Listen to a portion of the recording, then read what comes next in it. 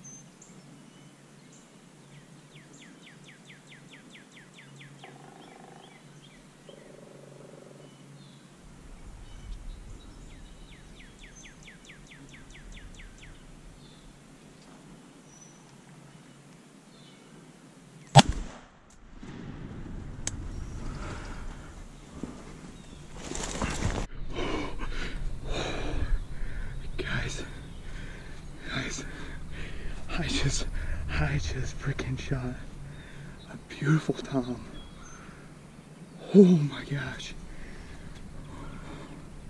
My heart is racing, man. I'm shaking. This is literally, I've gone turkey hunting only a few times by myself.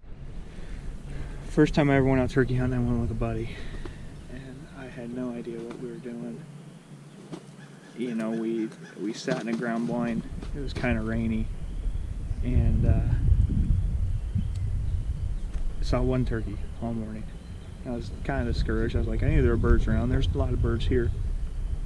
But the second time I went out, my uncle is a great turkey hunter, and I was fortunate enough to have him take me out turkey hunting.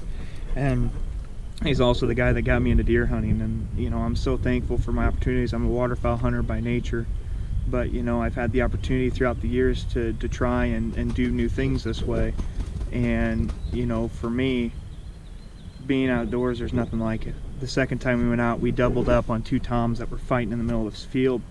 And then the third time I went out, I went by myself. I was in my kayak. It was the last day of 4th season. I guess last year I hunted a couple times, but never had any luck. You know, never saw any birds besides when I was walking in or out in the afternoon and all that.